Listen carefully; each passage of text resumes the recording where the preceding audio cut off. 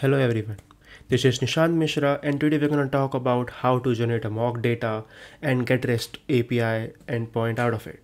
So if you may ask, why do we need a REST API? So we use REST based architecture to support high performing and reliable communication at scale.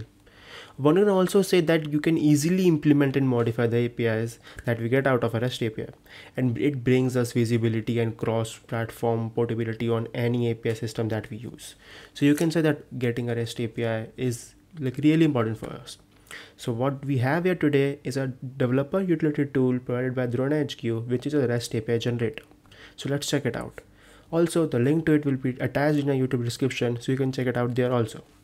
So yep, let's get started. We have the tool here. We'll click on let's try it. So here it comes. We have three options that shows that you can upload a CSV, you can use raw JSON data, or you can auto generate it.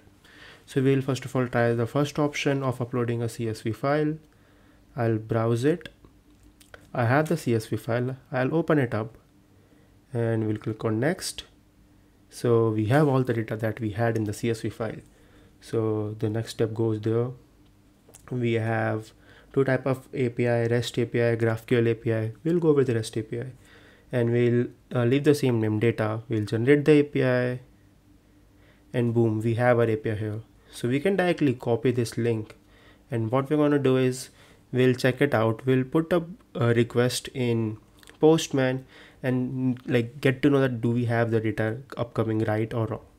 So we'll put up a get request and we have the data. And it's not that, we have multiple endpoints. So let's try a delete request. It says to use this URL to get a delete request. I'll just put one. I'll click on delete.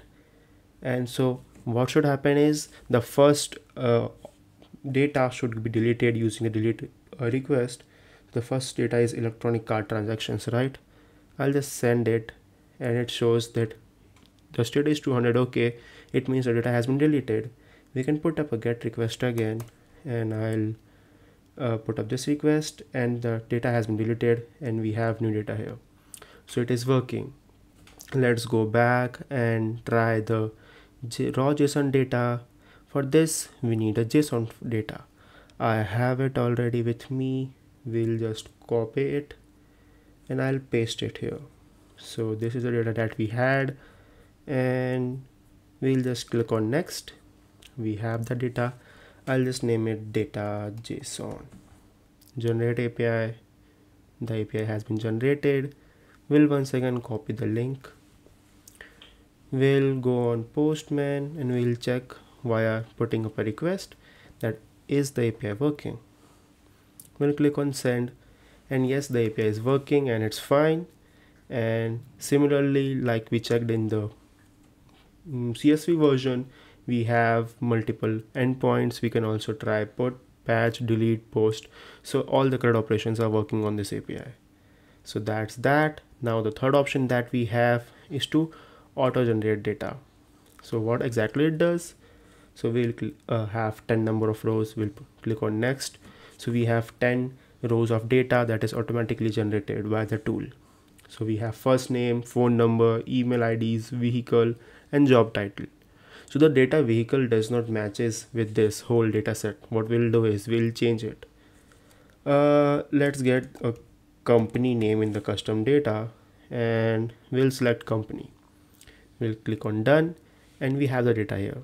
So like this, you can change your data according to the custom data available in the tool. We'll click on next, data JSON. I'll just put it back to data. Generate API.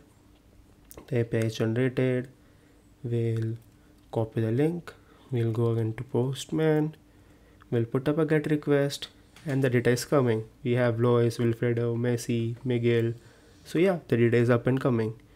So folks, that was the working of our DronaHQ API generator. We had three options of uploading a CSV, using a raw JSON data and auto generating your own data. So that was all. Thank you very much.